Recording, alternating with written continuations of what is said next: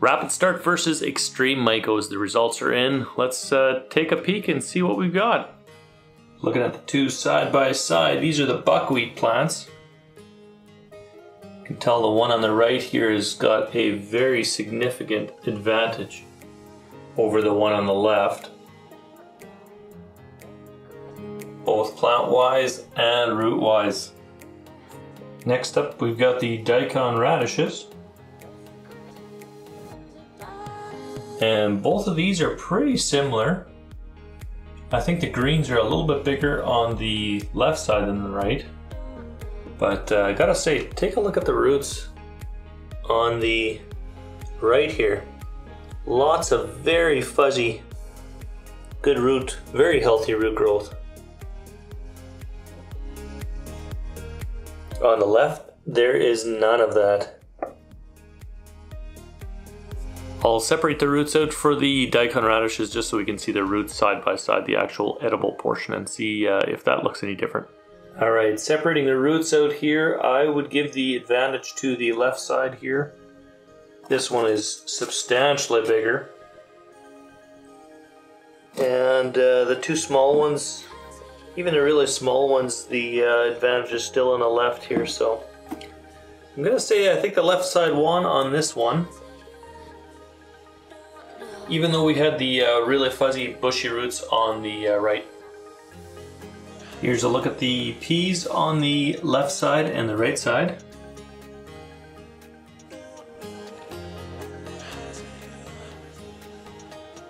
And I think this one is a clear winner for the right side. Definitely way more root growth here. And on the top, this is healthier and it's sturdier. It's also a lot bigger.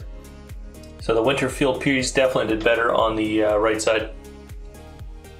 Alright, before I reveal, I'd like you guys to pick which one you think is the best. As you can see, the Mykos is the one on the left and the Rapid Start was the one on the right. Now before we get to the evaluation and the final pH and ppm of the solutions, let's go ahead and take a look at how this experiment came together. My nutrient of choice in this one is the Flora Micro Grow and Bloom series, and I used reverse osmosis water to put this all together.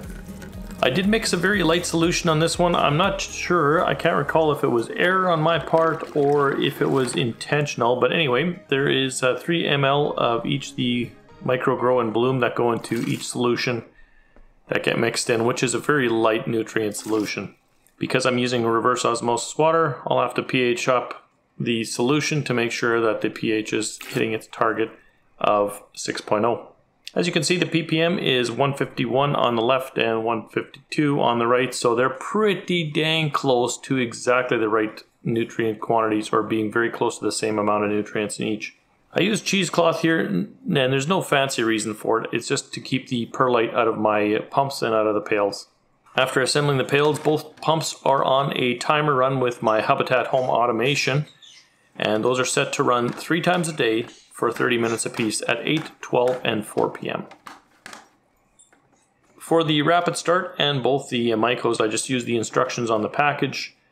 A little bit loosely on the left side with the Mykos than I did on the Rapid Start. The Rapid Start has a very accurate measurement on the back, so it was pretty easy to just measure it up and squirt it into the pail, mix it up, and go ahead and plant my seeds. For the Mykos, I just used the spoon that came with it and put some on the top of the perlite and put the seeds on top of that.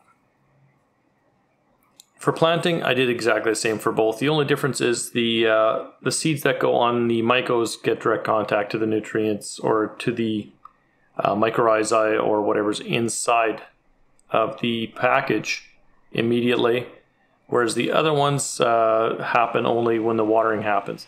So when I started this thing out, I just watered both of them immediately, as you can see, and this hopefully gives everything the same amount of contact, same amount of time, so that's not a variable there. I did go ahead and set up a camera too for the time-lapse of the grow, so we can take a peek at what that looks like. You can see the different watering timers kick in as well. Germination happens remarkably quick on both sides, Stuff comes up pretty dang fast.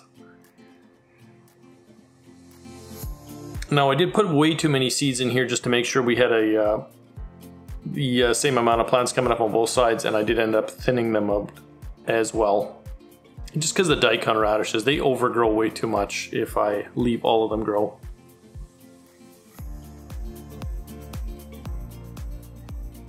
Early on, it looks like there's a bit of an advantage on the right-hand side here, where the Daikon radishes seem to be a little bit sturdier initially.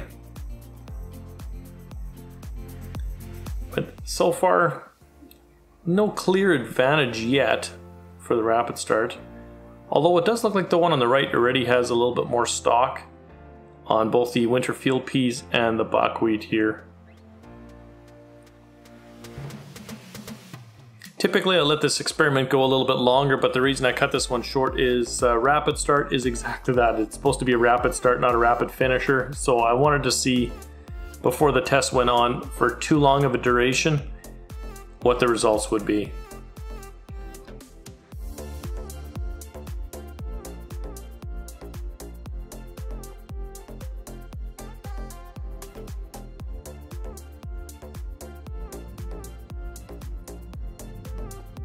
There's the final pH of the Mykos.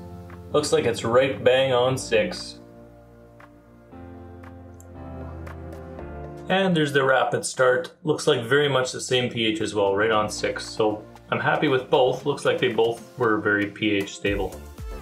And the ppm for the Mykos looks like it finished off at 67. And it looks like the Rapid Start ppm finished off at 74. So I'm not entirely sure which one I choose for either the Rapid Start or the Mykos on this test. It's probably going to need a retest, and I'm thinking I should probably bump up the nutrient solution ppm because it was really low. However, Rapid Start is kind of designed for starting seedlings or starting the seedling root growth. I don't know, do with it what you will for results. Like I said, I'm probably going to end up redoing this test with a stronger ppm and maybe running it an extra week longer just to kind of see what the results would be there. If you like these kind of experiments, I've always got one on the go. The next one's going to be Roots Exhilarator? I'm not sure what that is. It's going to be that one versus NPK Raw. And the winner of that one we're going to put up against the Mykos, which is probably the one I've had the best overall results with. Debatable between the Rapid Start, but that's going to be the next video that's coming up, and I'll leave the results on either side here as soon as I've got that video made.